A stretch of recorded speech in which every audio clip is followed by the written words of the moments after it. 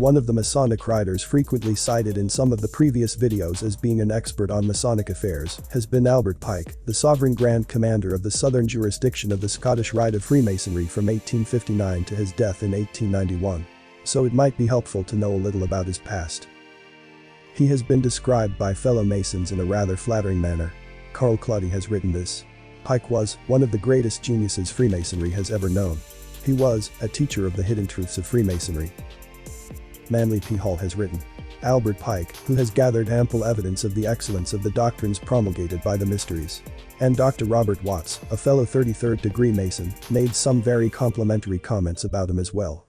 He said that he was the world's greatest Masonic scholar. And he praised the tremendous genius of Albert Pike. Perhaps Pike's finest accomplishment for the Masonic cause was his book entitled Morals and Dogma, published in 1871 by the Supreme Council of the 33rd degree for the Southern jurisdiction of the United States.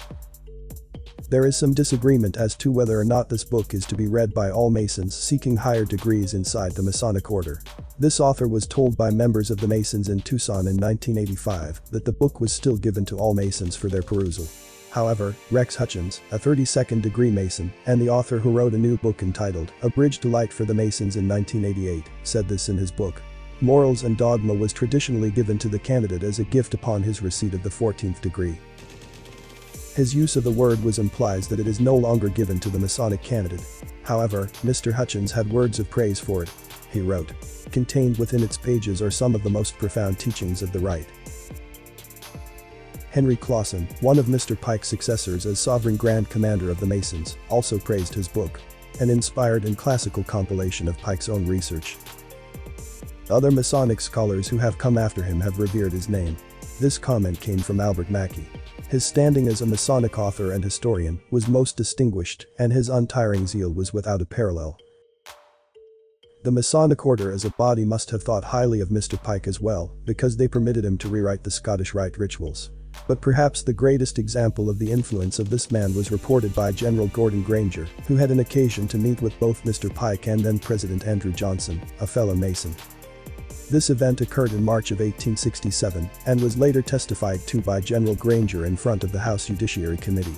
They were investigating charges that President Johnson should be impeached, and they felt that the general's recollections of that meeting might be helpful. The general told the committee. They talked a great deal about Masonry. More about that than anything else. And from what they talked about between them, I gathered that he, meaning Pike, was the superior of the president in Masonry. I understood from the conversation that the president was his subordinate in Masonry. That was all there was to it. But that wasn't all there was to it.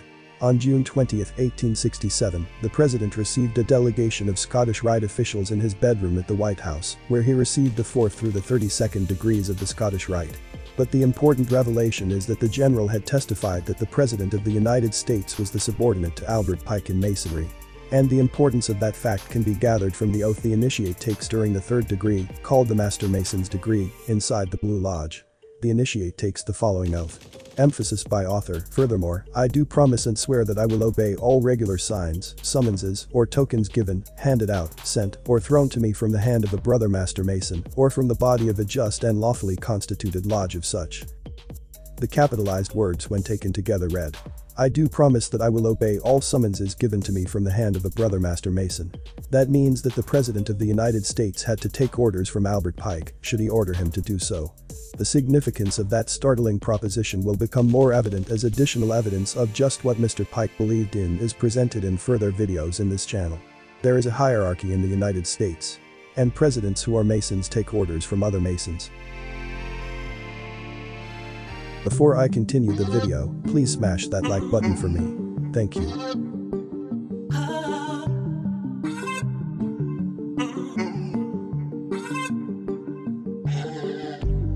The Masons have wrapped their initiation ceremony around a legend involving an individual named Hiram Abiff.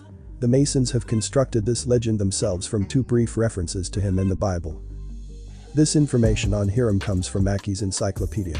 When King Solomon was about to build a temple to Jehovah, called Solomon's Temple, the difficulty of obtaining skillful workmen to superintend and to execute the architectural part of the undertaking was such that he found it necessary to request of his friend and ally, Hiram, king of Tyre, the use of some of his most able builders. Hiram, the king, willingly complied with his request and dispatched Hiram out of Tyre. The Bible, in the first book of Kings 7:13, says that Hiram-Abith was a widow's son and was filled with wisdom and understanding. The Masons claim that Hiram-Abith was a master mason and possessed the secrets of the degree, secrets that he could not share with his fellow workers. The reason for that was because the other workers at the temple were apprentice masons, not entitled to a share of the secrets of the master mason.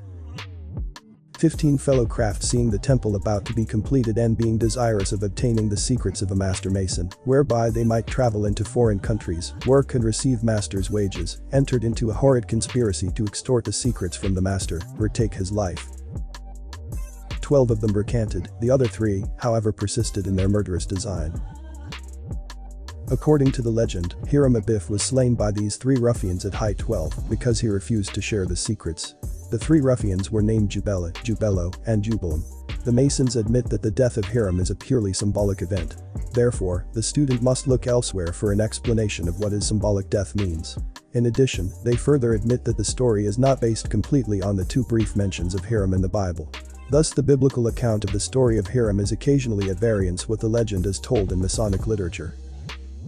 The remaining parts of the legend of Hiram-Abith are not pertinent to this study, so they will not be discussed here. However, it will be helpful for further discussion in later videos for the following comments to be added at this juncture. Rex Hutchins, a 32nd degree Mason, has placed an important piece into the puzzle in his book entitled A Bridge to Light. He gives his readers this explanation as to what the symbolic death of Hiram means. What are the symbolic meanings of the attacks upon Hiram? Hiram is first accosted at the south gate of the temple, where the instrument of the attack is the rule. In Greek, the word for a rule, whether a measuring instrument or a code of conduct, is canon. Thus we see the bureaucracy of the early church establishing the canon law to regulate conduct.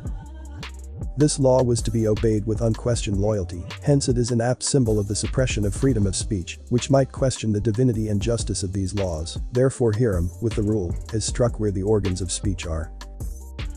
The instrument of attack at the west gate of the temple was the square. It represents the merger of civil and religious power, intending to control man's emotions, telling him not only what he can do, but also what he can believe. Thus Hiram is struck near the heart, the traditional seat of the affections.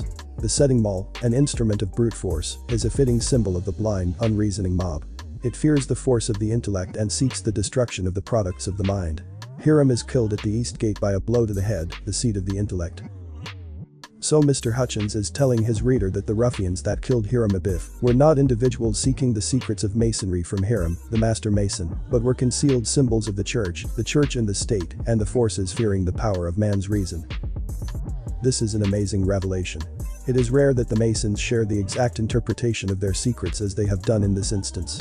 Remember that the contents of Mr. Hutchins' book have been approved by the Supreme Council of the 33rd degree of the Scottish Rite of Freemasonry. This explanation has official sanction. They want us to know that the enemies of the Masons are the church, the state, and opposition to man's reason. In another part of his book, Mr. Hutchins provides the reader with another explanation of the symbols. This additional explanation of the true meaning of the symbols is strikingly similar to the first. The Master Hiram is the symbol of intelligence, liberty and truth, and the assassins are the symbols of tyranny, ignorance and intolerance or fanaticism. So he equates the church and the state with tyranny, ignorance, intolerance and fanaticism.